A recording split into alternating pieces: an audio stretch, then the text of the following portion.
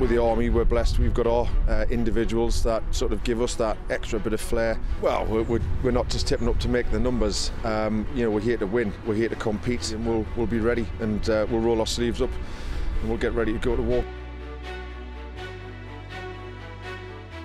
Shoots, sends the keeper the wrong way.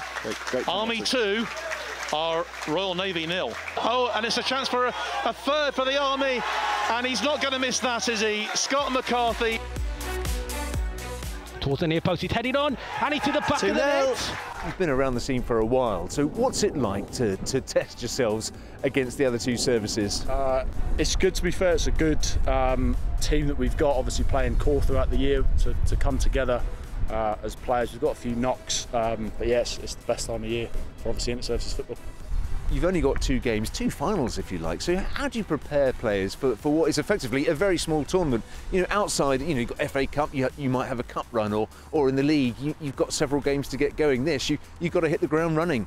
Yeah, it's tough, isn't it? 2 games, you can have all the results in games you like in the build-up and the preparation, but it comes down to, you know, well, it'll come down to Wednesday evening, and you know, who comes out best.